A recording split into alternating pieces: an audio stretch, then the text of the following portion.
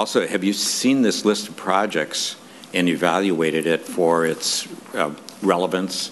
And I can't ask you to go through each one, but I guess when I look at it, I see a work product from a lot of people who are very familiar with the system and with the challenges that we have.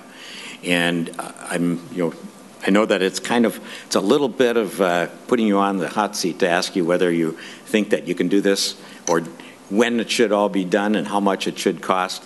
But the fact of the matter is that we have been given this amount of money from the federal government, and the fact also is that we've just lost another year, and the census is upon us. The next election, we're prepping up already. So there's a lot of things that need to be done, and they need to be done quickly. And I think that, and I don't know what the reason is for cutting back on the number, what the real reason is, but it does require a follow-up action, and I don't know when and how that follow-up action is going to be taken. So I think, in my view, this is money that has been given to us by the federal government. It's there for us to be applying.